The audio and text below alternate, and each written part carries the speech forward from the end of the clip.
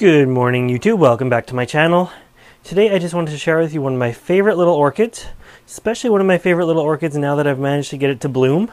This is my Neofinetia Falcata, and it is blooming very nicely for me here. I just wanted to bring it down from this hanging hook and give you some sort of care tips for it and tips on how I got it to bloom, and hopefully you can get yours to bloom as well.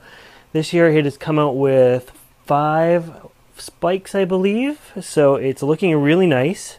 I wanted to show it to you first here hanging because the flowers are facing straight out now because they're hanging. Once we bring it down to the table and have a better look at it there, the flowers are not going to be quite so straight looking on this guy. So why don't we bring it down a little closer though, and then we can have a good look at it. Alright, so bring it down a little bit closer. You can see a close-up of the flowers. Very nice little guys here. Once they're open for a few days, the petals do definitely curl back a little bit, which was a little bit unexpected. In all the photos, I seem to remember them being kind of flat out, but I've been told that that's normal, and it's doing what it's supposed to do. The smell of this guy is absolutely amazing. It is a thick, thick coconut smell. It reminds me of that really old school Coppertone suntan lotion. That is just like the thick pasty stuff that just smells like nothing but coconut. It smells so good. It smells really strong in the morning, really strong in the evening, and it smells okay in the daytime. Yeah,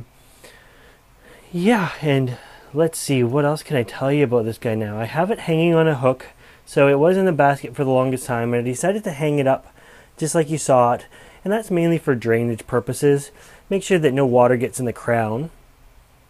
I've had this guy for 2 full years now, so this is sort of the 3rd spring, and so this was the year that it decided to really take off for me.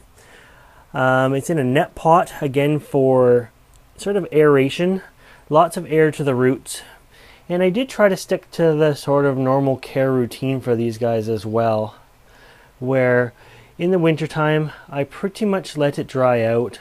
I give it very little water.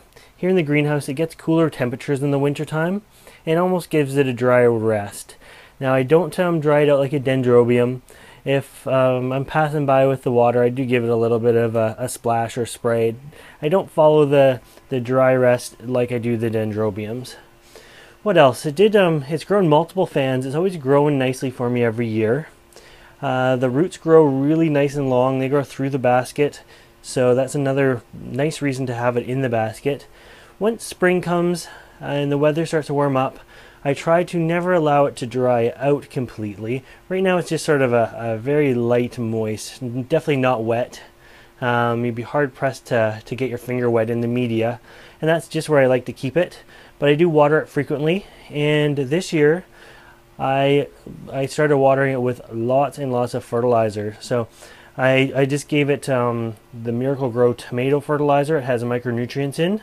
I've given it seaweed fertilizer, and I've given it fish fertilizer, and I do that frequently. Once a week it's getting 1 or more of those fertilizers there, and it just seems to be really really paying off for it.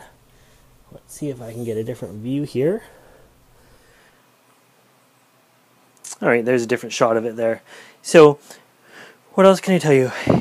Not only is it hanging, it's hanging sort of in a sunny, dappled, shady spot. It's not in direct sun at all. It gets a bit of morning sun, and then it's sort of shaded by the shelf above for the afternoon. As the sun goes past, it starts to get brighter again about 3 o'clock, and then has a couple hours of brighter shade again. But I have kept it quite shaded this year. I was also told that the spikes develop very, very slowly. Let me focus in on a spike here. There's a couple spikes coming out, so you can see one is just a little bit less developed than the other. Now, I was told these spikes develop very slowly from like winter time, and you have to baby them for 6 months till June. Now, honestly, these things, they came out so fast. I noticed the first spike when it was about this big, which is now in bloom, last month. And these guys, I did sort of see them coming out just at the time, but they were so tiny I couldn't tell if it was a spike or another fan of foliage. And within a month they're like this, and within another month they're full-size flowers. So I don't think the spikes take very long to develop at all. But there we go. If you'd like a nice smelling orchid that stays small, these guys may be the orchid for you. Very beautiful. Really happy with this, and I hope it continues to bloom like this now year after year since I have it going. Anyways, I hope you liked this video. I hope you got a few care tips for your Neofinetia. And if you want to see more videos like this, make sure you subscribe to my channel. As always, thanks for watching.